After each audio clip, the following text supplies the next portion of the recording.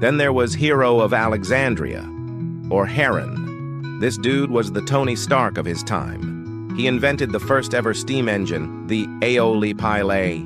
It was a simple sphere that spun around when heated. While it was mostly seen as a cool party trick, imagine if they'd scaled it up. We could have had an industrial revolution powered by ancient Greeks. Steam-powered chariots, anyone?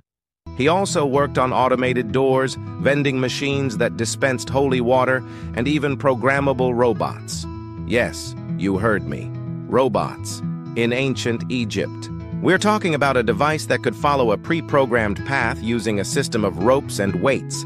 It's basically the great-great-great-grandcestor of your Roomba. And what about medicine? Ever heard of Herophilus? They called him the father of anatomy. He was one of the first to perform systematic dissections of human bodies. He figured out that the brain, not the heart, was the center of the nervous system and intelligence. This was revolutionary stuff.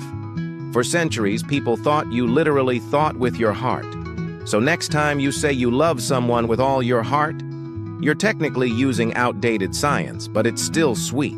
So, with all this genius packed into one place, the big question is, what did we lose? This is where things get a little spicy and enter the realm of what if.